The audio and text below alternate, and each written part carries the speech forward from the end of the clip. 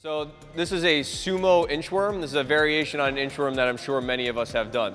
So we're gonna start in a nice Sumo stance. All right, Rob's gonna reach down to the ground, walk all the way out, all right, keeping his core and belly nice and tight. From here, he's gonna keep his knees straight, walk his hands back into his feet, get his butt up in the air, and then stand back up. All right, on the way back in, we wanna feel that nice stretch coming through our posterior chain. So one more time, hands out to a nice solid push-up position, active shoulders, active belly, active butt. Knees straight on the way back, and stand up and squeeze your butt at the top. This is a Sumo inchworm.